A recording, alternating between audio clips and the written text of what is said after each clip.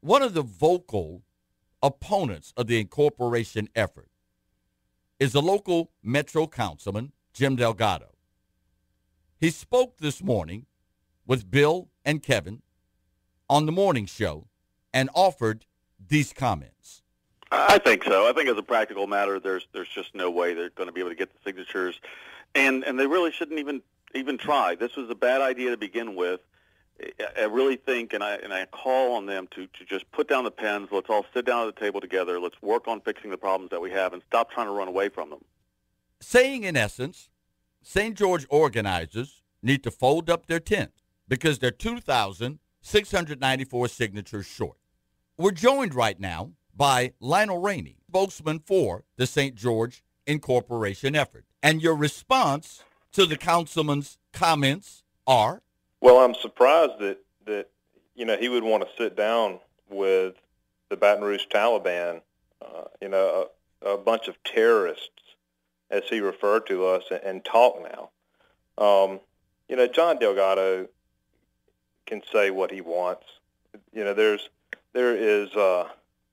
if you look at the way that he and other city leaders have talked about the people who live in the southern portion of the parish, and remember, these are taxpayers, these are good people, they're constituents, they're residents.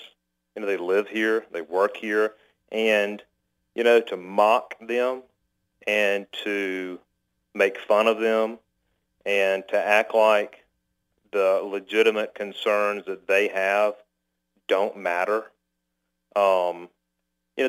These are parents and grandparents who are going out and getting a second job, a third job, taking out a second mortgage so they can put their child in a school that's safe and where they can get a solid education. And these are people who want better for themselves, their families, their neighbors, and they said at the beginning that we could never get the petition off the ground. That was impossible. Well, then that happened, and they said we were just a handful of people. We would never, we couldn't get 5,000 signatures. And, then they said we'd never get to 18,000 signatures to be able to turn it in. And now it's, we won't get to 2,694, and I hate to break it to Councilman Delgado, but we've got about 1,500 in the bank right now that we haven't turned in. So that leaves us with a little less than 1,200 to get over the next 60 days. So, they have doubted the resolve and the will of the people of the southern portion of the parish, for the better part of the last 3 years. And, we've recorded and written down every comment that's been made, disparaging and making fun of and taking pot shots at these people. And we'll remember them. And we'll really remember them when this gets on a ballot and goes before the people. And we're just going to do what we've got to do like we've done since day one. And that's ignore the chatter and ignore the name calling from city leaders and opponents of this, and just put our head down and do what we have to do to put this in front of the people and give them the opportunity to be able to vote up or down.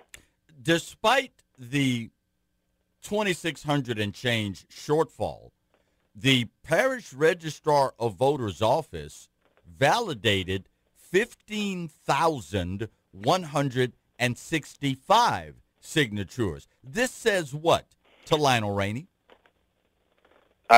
John Delgado was going to pass his measure that he had on the ballot, his orientation and gender identity measure. All he had to do was go out and get 3,000 signatures. I mean, he didn't even try that. They're making fun and mocking at minimum 15,000 people. Really, it's closer to 17,000 people, because I can tell you I'm looking at 1,500 additional signatures. Mm-hmm. We're coming up on 20,000 of registered voters who live within this parish who said, I've had enough. We want better. And, they don't even acknowledge the concerns. These people don't matter to them. They've never mattered to them. It's not about people. It's not about children. It's not about working families to them. It's about money. That's all they ever talk about, and they are so disconnected from the real. It's as bad as Washington. They are absolutely, totally disconnected from what the typical person deals with on a daily basis that lives here. And that's why they don't want it on a ballot. They're not fighting this on its merits. They're doing everything they can to make sure that the people do not have the opportunity to go and vote on this, because they know that if it gets on a ballot, it can pass.